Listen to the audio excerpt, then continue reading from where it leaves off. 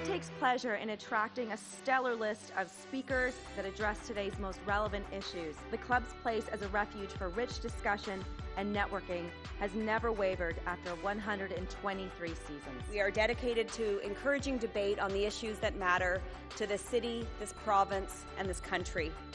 The Canadian Club is one of the most important podiums anywhere in the world that a Canadian can speak to, tell Canadians what it is that they think, develop those thoughts. And so I want to thank you for that very, very much. Please join me in thanking our esteemed panelists today. Through our programs and events, including our youth and young leaders programs, our diversity partnerships, our joint events, and our media and social media opportunities, we offer you access to dynamic political, social, and business figures from abroad and right here at home. The platform from which the eloquence of Canada has flowed all of that time, whether it be business, education, politics, sports, arts, and culture. If someone wants to say something to Canadians about this country and about the future of this country, this is the venue you choose.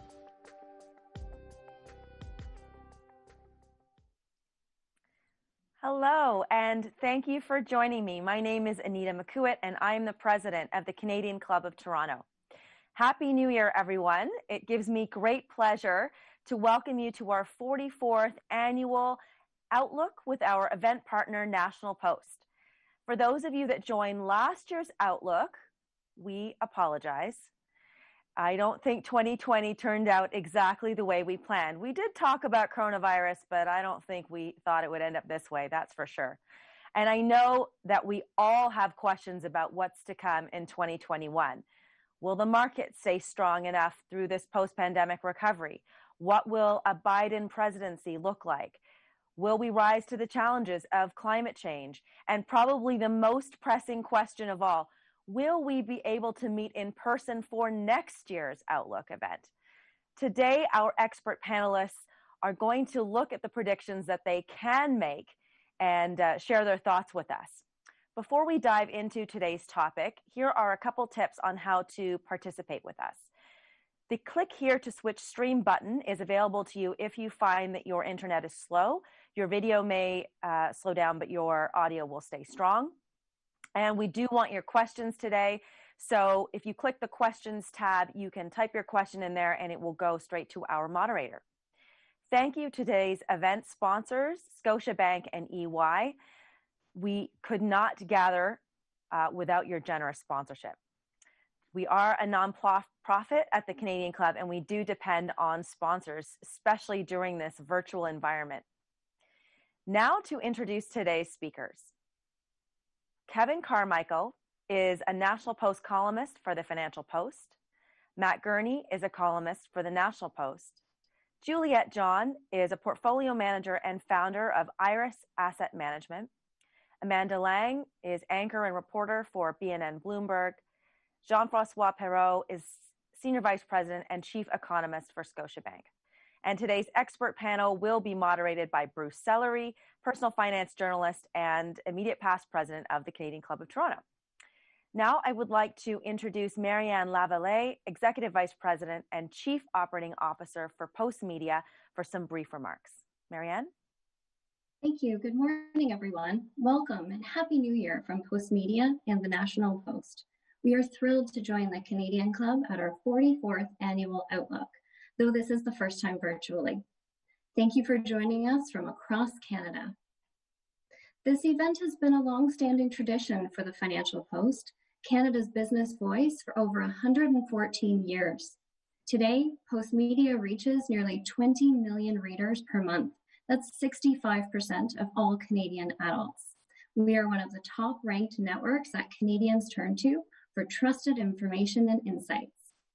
In early June, we launched the Post Media Supports Marketing Grant Program to assist local businesses and the Canadian economy.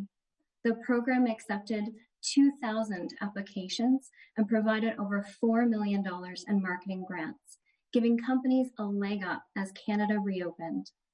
We continue to leverage our 120 plus brands and our digital platforms to strengthen our communities and help boost economic growth. Recently, we relaunched more than 80 community newspaper websites, bringing loyal readers a richer user experience and closer connections to the communities nearby through news updates from neighboring areas. This past year, Post Media has won more than 30 journalism awards, including longtime investigative reporter Kim Boland receiving the Canadian Journalism Foundation's Lifetime Achievement Award. These awards are a reminder of the excellent work our journalists do every day and the vital role trusted news plays across Canada. And now, to continue our annual tradition, I'd like to share the winner from last year's forecast question. At Outlook 2020, we invited you to predict the closing unemployment rates for Canada and the US. The closing unemployment rate for Canada was 8.5%, and the United States was 6.7% as of November 2020. I'm pleased to congratulate our winner, Brian Torrey, who predicted 7.2% for Canada and 4.4% for the US. So he was off by only 1.3% for Canada and 2.3% for the US. And for this year's forecast question, we invite you to make your prediction on the closing price for one share of Tesla for 2021. This year, ballots will be sent to you electronically following today's event. And now I'd like to pass things back to Anita. Thank you, Marianne. 1% unemployment is a very large difference, but well done. One of the club's traditions that has not changed in our virtual world is the toast that we do to our country before the start of every event. So if you have a drink nearby, a water or coffee, I invite you to raise it to the screen, give a nod, and toast Canada. To Canada. Canada. To Canada. With that, Bruce, I will turn the Canadian Club podium over to you. Thank you so much, Anita and Marianne. What a year. What a year. So I have hosted this Financial Outlook thing for a fairly long time. Last year was 43. I watched the tape. Big surprise, no one mentioned the pandemic as a big theme for 2020. Bit of a miss, but when I looked at some of the comments, the single biggest variables that our guests were talking about were relevant and real. It was interest rates, it was geopolitics, it was Iran, it was the United States. What's Trump going to do next? All that. The speaker that I think came closest to calling the year was our newcomer, Matt Gurney. Now, his prediction for the single biggest variable for 2020 was surprise events, which is both brilliant because that's exactly what came to be and also a complete and total cop-out. So good for you, Matt. I think that you could probably use that answer for now until the end of time and just be right every single year. Now, he wins best call. Matt Gurney also wins worst call because he also said, quote, I think we're looking at this is on the political front, I think we're looking at a 6-month period when nothing happens. Matt, you were not correct on that front. I begin with the question that I began with last year, and Kevin Carmichael, I'm going to throw this to you first. What is the single biggest variable that you believe will affect the financial, political, and economic outlook in 2021? Kevin. I'm going to go with business investment, not only because I wrote about it today in the post, but no, I think that's the one that'll tell us where we're headed, whether we're going to muddle through this thing or whether we might actually grab the wave that we're seeing in a shift to a digital economy and surge past where we were before COVID, which is where I think we really need to go. We flatten the COVID curve, we get back to where we were, but back to where we were isn't good enough. I mean, back to where we were is a potential growth rate of around 1.4%, which is frankly terrible. So we need to see business investment coming forward. I think you need to see businesses make the choice between whether they're going to ride that wave, invest in it, or whether they're just going to sit on their cash pile and get by on what they've got in the bank. Okay, we'll talk more about that as the event proceeds. Matt, in a phrase, what is your single biggest variable you believe we should watch in 2021? a combination of vaccines and mutations. We're not going to get on top of this thing unless we get the population vaccinated. I was just doing back and napkin math this morning. At the current rate of things, Ontario would get vaccinated by 2029. I don't say that in a pessimistic way. Like, I actually think obviously we are going to scale this thing up. It's just a matter of how quickly we scale it up. We are going to lose people in the next few months. They're going to die because we were slow to get vaccinations started. I don't know how many. I hope it's not a lot. That's going to be a huge issue. Last year, when we all met here, we had just seen the assassination by U.S. forces of that Iranian general. We were still a couple of days away from the retaliatory ballistic missile strike on U.S. bases. We talked last year about how moments before we went on the stage, I was still looking at my phone to see what else had gone wrong since that morning. And that hasn't changed. We're still living in that. And right now we're looking at this new British variant of COVID. Apparently there's a South African variant, which I've been way too terrified to go look into. Those are the things we're going to have to be watching. First of all, can we vaccinate fast enough? Second, will these vaccines work? If these are good news, then we'll be okay. If it's bad news, we're going to be doing this virtually for a while. Amanda, for you, single biggest variable. I mean, I hope there's no deduction in points for the same answer. But when I thought about this, the answer was variants. That the COVID-19 mutates. The latest mutation from South Africa is terrifying in that it's in the protein and maybe beyond us when it comes to vaccines. So to Matt's point, we get to talk about Kevin's problem if we can get over this one. But this one, I feel like we don't even know what early inning we're in, but it feels like it could be early innings, and that's a bit frightening right now. Juliette, for you. For me, it's actually corporate earnings. And so it actually could link back to variants and the coronavirus. However, what we saw through 2020 was that companies really had a very, very difficult time meeting the earnings that they'd put up in the past. What we know is that the market recovery since the bottom in March was really more related to sentiment. It was valuation driven and not corporate earnings. We really need to see if there is going to be the next leg to the expansion that we're in, expansion being share price expansion, that is. We need to see it come from earnings. We know interest rates are going to stay low for quite some time. We need the other key variable being earnings to drive that expansion. All right, JF, we'll round it out with your prediction for the single biggest variable to watch in 2021. Well, so it's hard to say anything other than, something related to the virus, but since that's been covered, I will say though, and we're going to know a lot more about this later on today and over the next few days, a really important development as we go forward in the year is what happens with U.S. fiscal policy. And to get a bead on that, you obviously will need to see the results of the Georgia Senate runoffs today and when those results come out. That has the potential to alter the tax landscape in the U.S. quite significantly, has a potential to alter the fiscal landscape quite significantly. And if it matters to the U.S., it matters to the rest of the world, and matters to us. And that, I think, fortunately, we'll get clarity on that pretty soon. But I do think that has the potential to, shape the way forward in quite a substantial way, above and beyond, obviously, the variants of the virus and anything related to that. Let's start with a deeper look at the questions facing the global economy, the Canadian economy, the U.S. economy. JF, you lead with this question about the U.S. What is the best case and worst case on fiscal policy?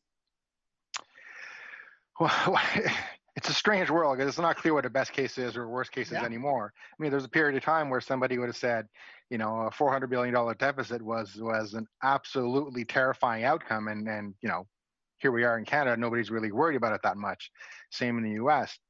I think, the challenge, I think, for policymakers and fiscal or otherwise, really comes back to, what happens over the next few months with respect to the virus. I mean, everybody's got in mind that, there will be a substantial recovery rebound once we get the virus under control, right? So if you look at forecasts for Canada or the US or other parts of the world, it's really quite robust growth once you kind of go through this period. But you've got to get to that period of time. And the danger here is, following Christmas, you're seeing lockdowns here, there, and everywhere. Quebec might announce a curfew the next couple of days. that, the period between now and then is sufficiently traumatic, sufficiently difficult that, the end goal keeps changing, and it makes it more difficult to achieve this post kind of COVID state of the world where things are going to be substantially better. And that, I think, is the real challenge from a policy perspective, including on the fiscal side, right? So right now, markets want the governments to spend. They want. They're very relaxed about it. They understand, as businesses do, and as individuals do, that governments are there to support, and this is a time of where support is required. So, if it means that we need to do a little bit more, as the Trudeau government has indicated they will, or the Biden administration is clearly wanting to do, I think in the short run that's not really a big deal and might help us move forward a little bit more rapidly. But there will come a time where, hopefully, in 6 or 7 months, when a lot of this is in the rearview mirror, that we start to think about policy calibration differently. We start to think about, how do we unwind some of this stuff? When do we unwind some of this stuff? Nobody's really thinking about that now in the policy world, given where we are, but there will have to be these conversations that take place at some point once the virus is more clearly in the rearview mirror than it is in front of us right now. Amanda, you talk to economists and market watchers all the time on your show, and they really have a global perspective. When you think about this broad question about the economy, what is the most insightful comment you have heard that is counter to this narrative of, don't worry, everybody, there's lots of pent-up demand out there? Well, one of the issues is that this may go on longer than that scenario will allow for. So I think everybody agrees that if COVID-19 did what we thought it was going to do and be over early in 2021, there is what the federal government wants us to think of as preloaded stimulus, the money you and I have saved by not parking our cars downtown. And that's all well and good. But the longer this goes on, we all know, and the economists are starting to run the numbers on this, you get permanent damage. A business that closes doesn't just reopen. Somebody else has to come along and get financing and get the wherewithal and get it open again. So you do get kind of scarring. And I guess the question I would ask, and this is where, we could sit around and have a big hate-in about mismanagement on various files. But I do think it's not too late to keep pressing, as Matt Gurney does in the paper every day, people in power. Where are we on testing and tracing? Why have we given up on that? It's not over. Is there a team in Ottawa right now running scenarios and planning of a second, third, fourth, fifth wave of new variants? Never mind the one we know about. What about the one in South Africa that is immune to the vaccines we have? I would like to believe that there are people who have the time and the wherewithal to do that. I don't know if it's happening. But to me, the preloaded stimulus only works if this thing goes according to best case scenarios, and I worry about the worst case. Kevin, I want to pick up on the theme you began with around business investment. We know there's, somewhere around, $200 billion if you combine the business and the consumer cash hoard out there. You called it the sleeper issue. What is it going to take for businesses, first off, to spend again? Well, we spent a lot of time talking about the virus for obvious reasons. So it seems to me that what's going to require that business investment surge to come, that I guess I'm kind of looking for at the start of the year, is for businesses to look past that. I recognize that's very difficult when you've got variants popping up in various corners of the world that we don't understand. That's really scary. And scarier, frankly, than I guess the sort of things we were looking at, this time a year ago, or the last couple of years during the Trump administration, where we were all petrified about trade wars of all things. Well, the trade wars don't look very scary now, right? But just the prospect of that uncertainty around trading rules seemed to shove Canadian business to the sideline. I guess what I think we need to see is just a little bit of courage to sort of look through the virus and realize that we're in the middle, and perhaps even beyond the middle now of one of those shifts, like the industrial revolution, where technology basically changes everything, and there's lots of money sitting around that can be deployed to make sure that we come out stronger at the other end of this. And so the governments have clearly shown a willingness to do that. The central banks have clearly shown a willingness to back up everyone who wants to put some money on the table. The missing piece, I think, at this point is the business community itself to come forward and say, all right, we're in this too. Matt, you follow these political leaders at all levels of government very, very closely. Amanda talked about your coverage, your focus on that front. What do you think needs to happen in 2021? You need to get over our consistent and sustained failure of imagination. As Amanda has said, is there someone planning for the second, third, fourth, fifth waves? I have no doubt there are. I really doubt anyone is listening to them. We had early warning aplenty last year. And the public messaging from our federal government, and I'm not absolving the provinces, but just to pick on the feds for a minute, was that the risk to Canadians remained low up until about 36 hours before it was everybody panic, get on a plane and come home while you still can. I timed it. It was about 36 hours. And the Canadian public was raiding grocery stores out of toilet paper weeks before the government was willing to admit we were actually heading into a problem. The Prime Minister has now admitted that he was slow to begin surging an effort to get personal protective equipment because it was, I don't know, what do you want to call it? I mean, I've called it a failure of imagination. We could also call it normalcy bias. I still think there is this pent-in expectation that we're all just a couple of injections away from getting back to normal, because that is still arguably the most likely outcome here. But the thing is, a year ago, when we were all in a nice hotel, instead of you all looking at me in my basement, the most likely outcome was not that we would find ourselves here now. We have shown that we are incapable of planning for significant downside risk and even less capable of responding to it when it happens. 70% of the vaccine we have received is sitting in freezers while dozens of people are dying in our long-term care homes every day. This is, at a certain point, not a problem of events or circumstances. This is a problem on our end, and we'd better get that fixed. Juliette, I want to round this out with your perspective on the economy. Knowing that you are a bottoms-up stock picker, you're very, very focused on management and metrics and sectors and all those kinds of things, but certainly the overall performance of the economy affects the stocks that you pick. So what's your take on where we are headed from an economic perspective in 2021? Sure. Well, maybe if I might, to go back to what Kevin talked about in terms of business investment. And I think that it's really important to also consider some of the flows that have taken place out of Canada in terms of what that means with respect to business investment and just investment in our economy generally. And a lot of it has to do, in my mind, with what's going on in terms of where we see opportunities in Canada, where outside investors see opportunities in Canada.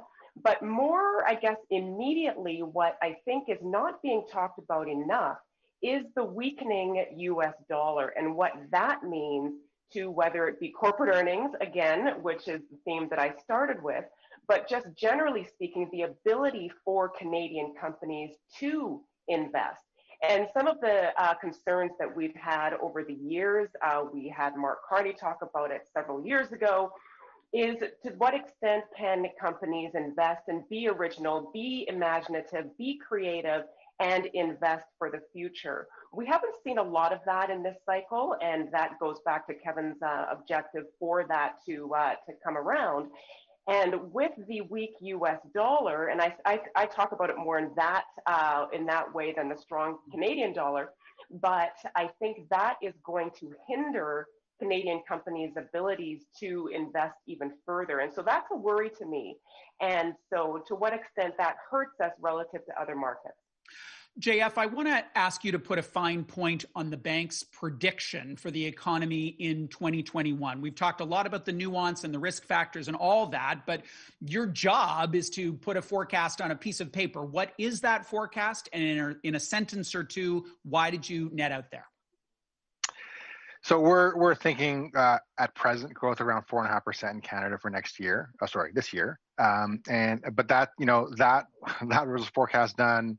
Actually, we started working on it late last week, but that was pre, additional lockdowns in Quebec and an assumption that things were going to start to turn around reasonably quickly.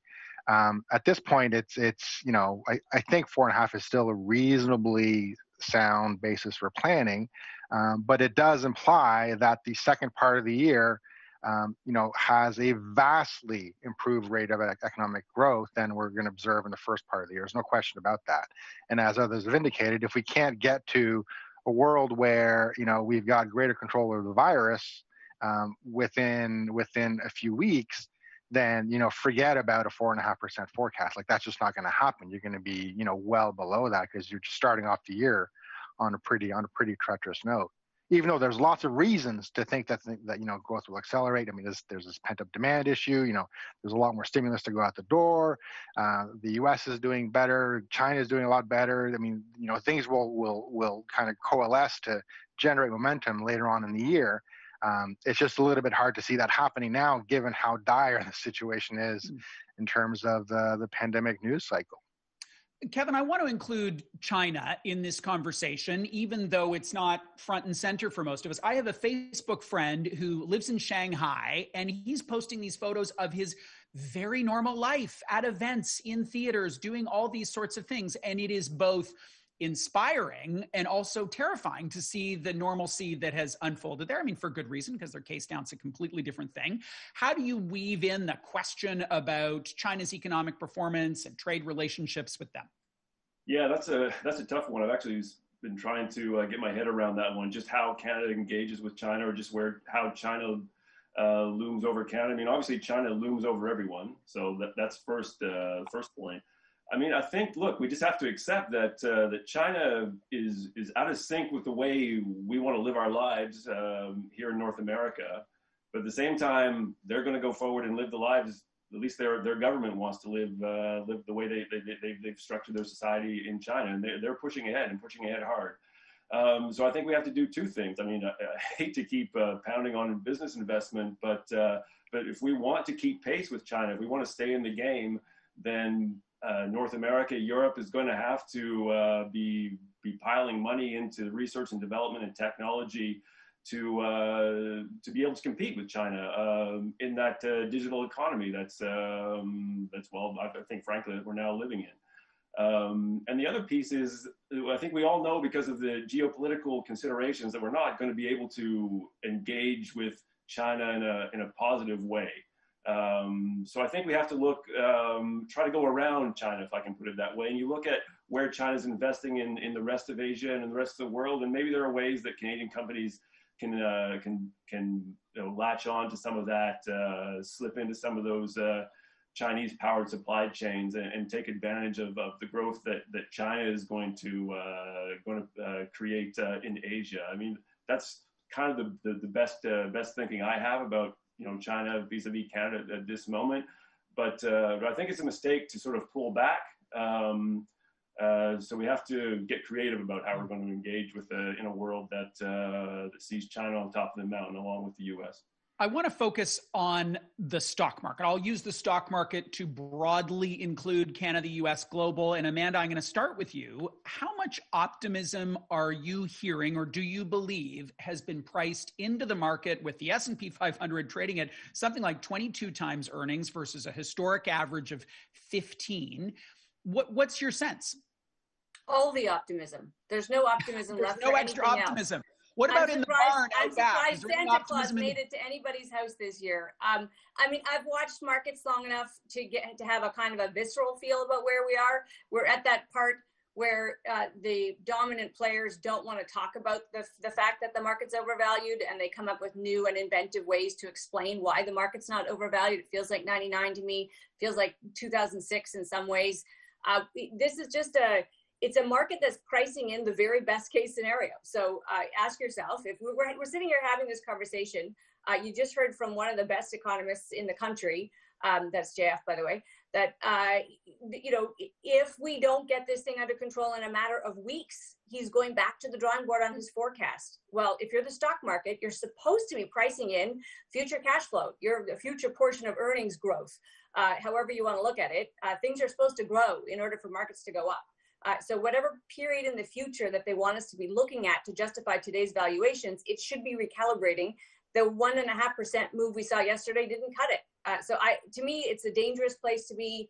It's the only place. It's been the only, there is no alternative situation for years, which is also dangerous. We could talk about Bitcoin as the absolute, it's the pets.com to me of our current market environment. But it just, to me, there's a very dangerous feeling out there that none of the major players will really address head on. Juliette, what do you think? You are in fact, the only person on this call who is paid and measured by buying, selling, holding, trading stocks. What's your take on the stock market? Well, I have to agree with Amanda. I think that it's pets.com, boy, I think there's a lot to take from that. And 20 years ago, that was really the height of the market. And I would have thought that people would have learned from those lessons, but really we have a very similar situation going on right now. And to me, the market is really two-tiered though. We have a lot of companies like the pets.com companies that have been severely overvalued, that have been bid up to such an extent that the question even that the forecast that we're supposed to be asking, what is going to be the price of Tesla in a year? That is a fantastic question because who knows?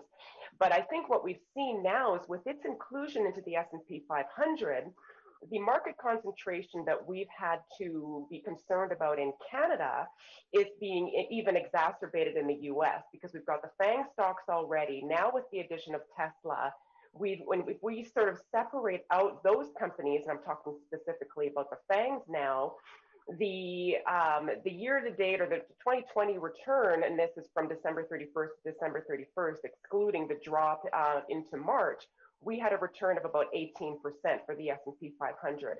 That drops down to 10% when you exclude those FANG names. So that's Facebook, Alphabet, Amazon, Netflix, I'm forgetting Microsoft and the like. So that really shows you the extent to which those securities contributed to the return in 2020. So there's a whole other group there of securities that remain undervalued, maybe not undervalued, but fairly valued relative to those overweight consumer discretionary / technology names that garnered the majority of the attention through 2020. We think there are pockets of opportunity, but the benchmark itself may be a more challenging place to invest. Juliette, you're based in Calgary. You have been there for your entire career. You know this sector well. What are the sub-segments of energy that are more appealing? What are the sub-segments that are less appealing? Sure. Well, I'd say that the energy sector overall, two things. One, most importantly, we need energy. I think probably everybody on this panel agrees. And I think that clearly it is an asset that we require to conduct our daily lives. With respect to investing in the sector, I think what the companies have done incredibly well since the downturn began, I guess 6 years ago, going on 6 years ago now, is that they have really right-sized the businesses tremendously well, reduced their costs to align with the lower commodity price environment. That said, really the group is quite diverse. You're absolutely right, Bruce.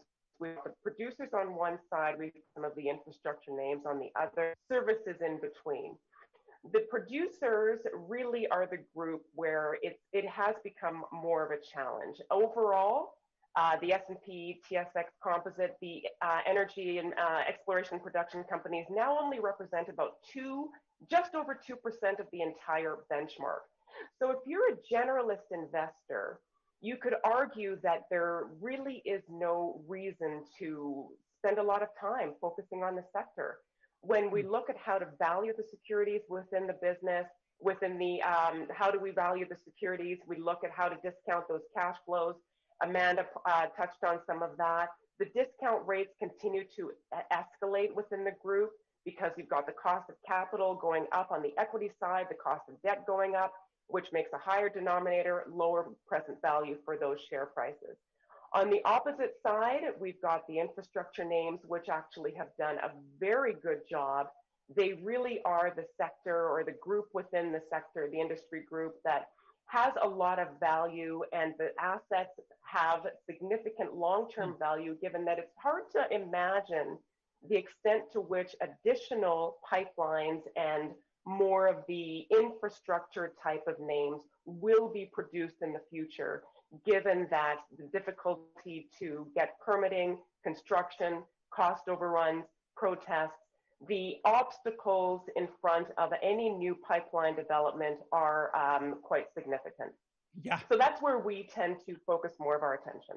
Matt, I want to ask you about the Canadian federal political environment today and pointedly ask, will there be another federal election in 2021?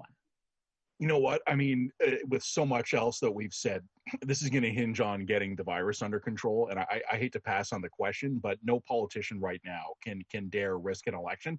It's not only the political risk, it's literally the public health risk. If we try to get organized in church basements and Legion halls and community centers, while we're also screaming at people to stay at home, it's not going to work. So there's this inbuilt pressure for not only the government, but also the opposition parties to find a way to keep this going, because nobody wants to call the election that 35 days later lands right in the midst of a third wave or a fourth wave. So there's going to be a real moderation. The other reality is there's going to be a reluctance to do this because there's going to be a needed cooling off period before any incumbent government can rest confident that they're not going to get the blame for thousands of dead people on their watch. So there's going to be this real desire to keep things battened down for a bit.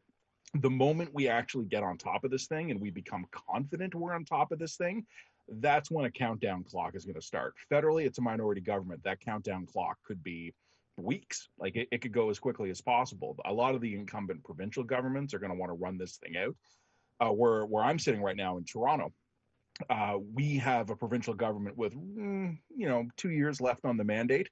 We might spend a year getting on top of this thing, which will give the Ford government about a year to then pivot to the people and say, we got you through the crisis and we're the right people to get you through what comes next. So I'd rather have a comfortable majority right now, which is why the BC premier risked everything and ended up getting one, a lucky break for him. Federally, we've got a minority government in the middle of a global catastrophe. We are very highly motivated, all of us, to prevent things from going too weird in Ottawa, at least for the time being. Amanda, a year ago at this event, you talked about electability. And in particular, this was in the context of the choice for a new leader of the Federal Conservative Party. Does Erin O'Toole have that magical attribute of electability, do you think? Yeah, I mean, in the end, beautifully, the voter will decide. I think what Erin O'Toole has going for him is he can, to Matt's point, he can stay on the sidelines of a global crisis and act as he should, a check and a balance and a critic and call the government on things, but not go so far that he forces the issue. And I think actually it's worth noting here, I mean, Canada, take away a global pandemic, and Canada actually faces one of the most important moments / crises in generations. And that is the fact that our oil-based, resource-based industries are at a pivot point that we have not seen and did not choose. It's being forced upon us, and how we respond to that will be material. So I would say the reason I think that what Matt's saying is so important is we don't actually have to have a minority federal government that tiptoes into a March budget. They can actually act a little more de facto like a majority government because they have some safety here that nobody wants an election.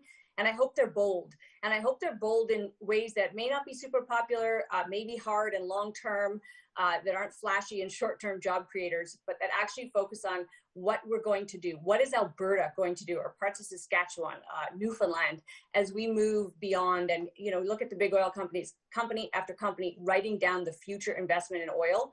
We better be paying attention to this. So I'm hopeful that we get actual action from the federal government and they don't have to worry about falling on the March budget.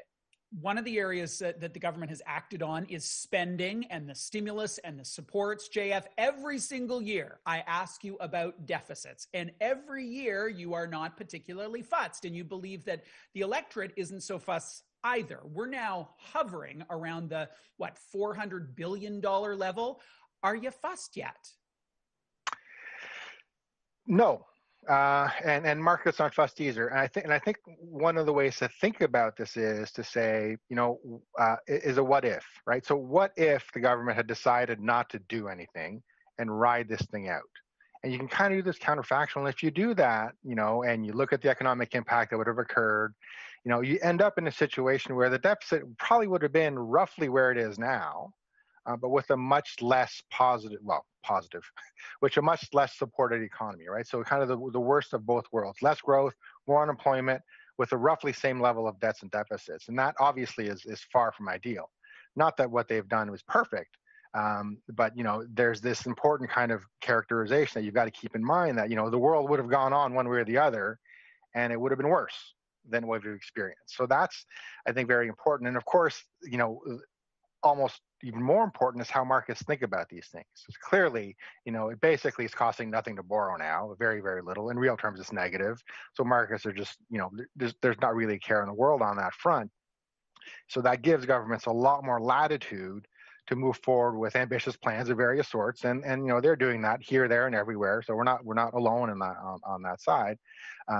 And so long as markets have this sense that governments are approaching this from a reasonably sensible perspective, and by that I mean, there will be a plan at some point in time to bring things back to normal, that this is all extraordinary, or that the measures that are being put in place are truly measures that are designed to stimulate growth kind of in a long run perspective, so they're not, you're not kind of throwing money down the toilet in the short run, and that's all kind of in place now. And if they manage to keep sending the signal that they are truly investing in the country, whether it's on business investment, childcare, a range of things, I think they'll have much greater latitude, and markets will be much more forgiving than, honestly, what's been done in the past. We're just in a different world now. So I'm hopeful that message is going to carry through in the next budget. I'm hopeful that markets will see that. They'll be able to, Trudeau and his team and Minister Freeland will be able to kind of be authoritative and clearly indicate that, they are very serious about, fiscal constraints and investing in things that really matter, and to keep that kind of market confidence. And if they do that, I think I don't think there's a reason to worry at this point in time. Kevin, I want to ask you about climate change, in particular, the economics of climate change. Economics, of course, being your prime beat here. What are some of the things that we could see in 2021 on that particular issue? And probably under the assumption that things go well on the vaccine and getting the pandemic under control. Bruce, people are going to start to think that I set you up just to keep promoting my column from today, but I'm going to come back to business investment again. I mean, the shift to climate change, as Amanda alluded to, is going to require us to do a massive shift in the economy. So I've focused to this point mostly on the digital shift. I could have just as easily included climate change, or maybe I should have led with climate change even. But we've got these two forces that are pushing the economy into the future, sort of whether we like it or not. So we can choose to sort of ride out the carbon economy and muddle along for another couple of decades, or we can choose to go all in, or at least 3/4 of the way in, on the shift to a greener economy, to a clean economy. And I feel like we're going to go pretty close to all in on that shift to a greener economy. I mean, obviously, there's the government in Ottawa is leaning in that direction. We all know that they'd like to go in that direction if the political climate goes the way it would like. But you see the bigger oil and gas companies in Alberta finally at least talking like they're serious about it. That's an important shift as well. So, I think it could be a positive. It should be a positive. I guess I kind of think it will be. I want to talk about U.S. politics. Matt, you first, Amanda second. Matt, we are weeks out from inauguration. There continues to be a ridiculous amount of news coming from, or at least catalyzed by, a president who is soon to be out of the White House. How do you read all this stuff? When will the lunacy end? Is it going to be normal come January 21st? No. It's not going to be normal for a long, long time. Nothing's happening to the president's Twitter account on January 21st. And we are already seeing something. I mean, Bruce, you're talking about a timescale of weeks here. Let's talk about the next 36 hours. We've got the Georgia elections happening now, and we have, in theory, the congressional acceptance of the Electoral College results in favor of President-elect Biden expected tomorrow. And we are seeing an open split in the Republicans about whether or not those results will be accepted. We don't have any idea what's going to happen on that. What we are already seeing, though, is that Donald Trump, the outgoing president, we presume, is already exerting a new kind of moral and political power over wayward members of his own party. I mean, he is openly at war with Republicans in the state of Georgia. Like 2020 was a weird year, but I'm still having a hard time wrapping my mind around that as we head into 2021. So even setting aside the emergency we're in right now with the pandemic and the possible geopolitical problems, whether or not we end up seeing some sort of military conflict between the U.S. and Iran, again, in that time scale of days or weeks, let's just assume we get through all of this and things go well. You still have a Republican Party that is not even close to being united right now. You've got an insurgent former president on the outside with a massive social media audience. He may well start his own media venture. He's going to be trying to keep the Republican Party in line, kind of behind what we can generically call Trumpism, long after he's out of office. Meanwhile, the Democrats right now are not really one big happy family either. We know it was remarkable this week to see the amount of interest Nancy Pelosi being reelected as Speaker got, because it wasn't considered a sure thing. So I'm trying to only worry about 7 or 8 dire emergencies at a time, and the future of the U.S. politics might be in 10th on that list right now. But in the coming weeks, we're going to have to start paying attention to that again, as Canadians, as investors, as financial planners, but also as just citizens of this earth. If the U.S. goes weird, it's a whole new ballgame for all of us.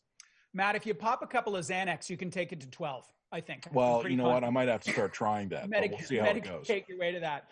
Amanda, what do you think? There is some optimism on the names that are being floated to lead Treasury, to lead Homeland Security. Yeah. There seems to be a good team being assembled. Yeah, I mean, I think we can all agree that whatever happens, it will be a slightly saner period than the last 4 years, just by definition. And I'm hoping that people can't tweet from prison. But I do believe that the 2 single biggest issues that face kind of the next decade of political leadership, and that's where the U.S. leadership and role in the world will matter, will be on climate change and on China's role in the world. Those 2 things will shape how we all live. And it may well be that this administration in the U.S. could play a leadership role. If it can, Biden has shown himself able to negotiate across the aisle. Maybe we see, a more formal global agreement on things like cap and trade. Maybe we have pricing mechanisms that actually start to formalize what insurance companies and central banks and bankers have been doing now for a few years, which is informally recognizing the cost of climate change. When you put a price on that, there's money to be made. So there's value there. I think China is a sleeper issue that everybody's awake to, that we are there may be a second Cold War. Do we want Joe Biden leading that? I don't know, but somebody may have to. So I do think it's super important. I hope Matt's wrong about how tumultuous it is. I hope it settles fast and that we can get back to the business of governing and leading from the US, because they've been missing for a while. We are going to include questions from the audience now. I request of the panelists answers that are in the 2 to 3 sentence range so we can get through as many as possible. Matt, this first one's to you. When things go back to normal and we get ready to write history books about this unbelievable time, where will the blame lie? I think that's a great question. We're seeing a lot of it land on China already, from the China virus on to the continuing coverage just this week about whether or not it popped out of a Chinese laboratory. That's not going away. I think, though, what we need to do, if we're smart, we'll do this. We'll look at our own defenses here. We're never going to stop the next mutated whatever from coming to get us. It's probably not possible in a globalized world, but we can be better prepared at home. We weren't last time. The lessons of SARS were learned and then forgotten.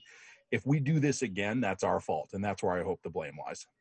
JF, what is the forecast for inflation? And you can answer that, but the context of the question is, what's up with fixed income? Is there going to be any return there? Well, it depends on how you define returns, but inflation's been stubbornly, it's been stubborn around the 2% range in Canada, so slightly below 2. It's not come down as much as I think anybody thought. Now folks are starting to think about, inflation rising more rapidly as a result of that, and, balance sheet expansion for central banks and worries about all kinds of things. It's difficult to see inflation picking up very dramatically. And as a result of that, what you're seeing in some of the fixed income markets is this bet that inflation is going to rise reasonably significantly in the next little while, and that's going to force central banks to raise rates more rapidly. It's going to force a more rapid steepening of the yield curve. I think the yield curve will steepen, but I don't think we're looking at any kind of dramatic rise in inflation. And the result of that, we're not going to be, you're not going to be looking at 3% yields on any kind of fixed income instrument for God knows how long, if it's not even foreseeable at this point in time when that might happen. Juliette, for you, consolidation is one of the big themes that people are talking about. We're starting to see it in the cannabis sector. How's that going to affect the banks? This is some pretty sweet fee revenue for them, right?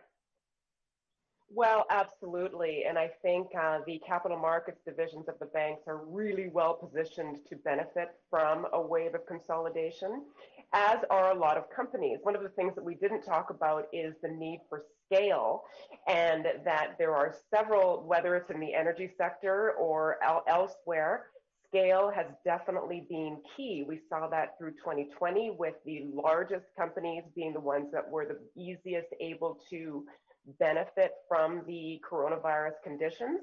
But definitely from the bank's perspective, there is absolutely potential for the M&A advisory and just general capital markets fee revenue to benefit from consolidation. And that is one area that I think they'll actually do relatively well in 2021, whether it be on the wealth management side or on capital markets. The regular banking side of the business is likely to lag a little bit just because interest rates are going to stay so low. So banks that are reliant on spread revenue could be a little bit more compromised in terms of generating earnings to the same extent.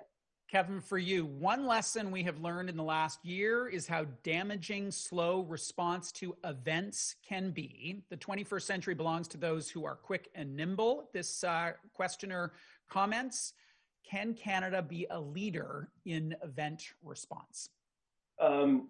Maybe. I'm going to piggyback on something Matt said. I was thinking about it as he answered. I mean, and the reason for optimism, I mean, he's right. We do need to focus on, we can't worry about China and where this thing started or whatever, that's over. We need to focus on what we can do now in the present to make sure this doesn't happen again. After the financial crisis in 2008, 2009, Canada was among a group of countries that really pushed hard on financial regulation, put a pretty good system in place. And what did we see this time around? Well, the banks have not been a problem. The banks, in fact, have probably been a big help. They've been a firewall that has kept this thing from being worse than it could have been, at least on the economic side. So I think there is a possibility there for Canada and a group of other countries. Obviously, Canada can't do it alone, but we're well placed to push hard on getting a good group of countries together to figure out a system that that we're ready for the next pandemic, given the possibility that we can now accept that this could become a recurrent theme. So I think maybe that's the best answer I have for that question.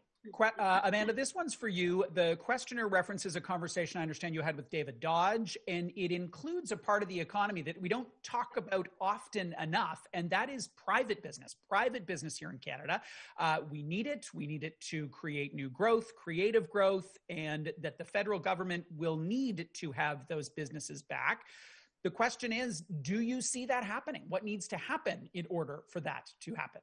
I mean, I do, because as we all know, small startup private business is the lifeblood of growth. It's the lifeblood of job creation. It is as important. We tend to overplay actually how important small businesses are, but it is as important as big business. And I think there is a willingness on the part of people to put capital at risk. I mean, I think to Kevin's point, we need that energy, but people will do it if they're not stopped. So if we can get the virus under control and get government out of the way wherever possible, it will happen. And I'm always optimistic that there is an entrepreneur willing to put capital at risk if you get out of his way. Or her way. His way or her way. I was using the universal his. The universal. All right, we're going to segue to the last word. And so this is a way we finish the event every single year. It is a hope.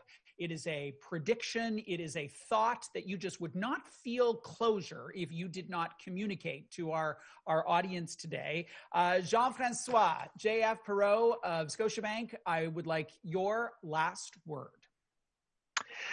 Well, it's very simple in a sense. I mean, one of the things that has frightened me as we've gone through all of this is the extent to which we, an event like this has kind of pulled us apart as opposed to brought us together. And this is true internationally, it's true domestically.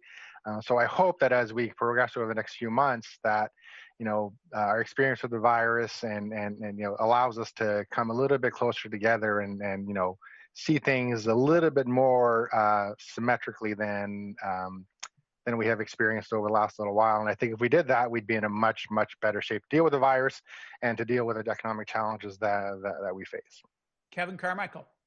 My last thought would be to try to look past the next few months to think about what the economy is going to look like once we finally do wrestle the virus to the ground. And I don't think there's any reason that we won't do that eventually. It might take a lot longer than we hope, but I think it will happen. And I think we have to recognize that this is a moment in history. This is like, as I said earlier, like the Industrial Revolution. Technology is going to change everything, and that requires a significant amount of investment at this stage to be able to participate in that shift. I would personally prefer, as a citizen of this country, to be a participant rather than a bystander. And so I think what we need to do, given the weird state of politics in Canada and everywhere, I mean, I think we need to work harder on the outside to ensure that our governments are looking ahead to these sorts of things, thinking hard about policy, not just throwing money out just because that seems like the right thing to do at the moment, and finding a way to do that as easily as possible, or being too conservative or holding back. That thought has been echoed throughout this conversation. I think it's an important one. I think to JF's point, I mean, if all the money we're spending, if that's actually used in a way that creates economic growth, that is hyper focused on that, I think we could come out of this in great shape. But but the political forces kind of counteract against that. So we need to sort of the people on this panel, and probably most of the people in the audience, sort of need to push back those political forces and get the people who are in charge of the money, deploying all those resources in the right way. Juliette. Well, I would maybe tag on to that and talk about how I think everybody's really stunned and very thrilled at how quickly COVID vaccines, and the number of them, have come to market, given that in the history of vaccine development, it had taken much longer. I think 4 years was the previous record.